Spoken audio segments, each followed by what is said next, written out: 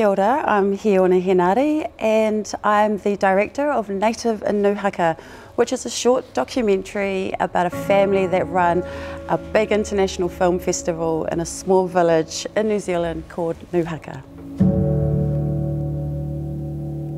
Everything about the process of making this film was authentically Māori, and I based that on where we filmed, which was at Nuhaka Marae, where the majority of the population there are predominantly Māori, and then how we filmed.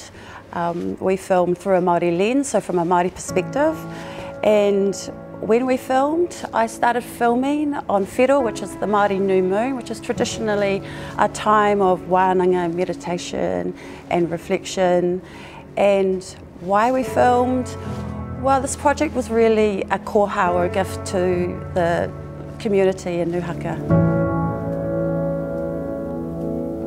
I'm inspired by what I see in the world around me, and film is really my social and spiritual and political and cultural response to the things that I feel and connect with.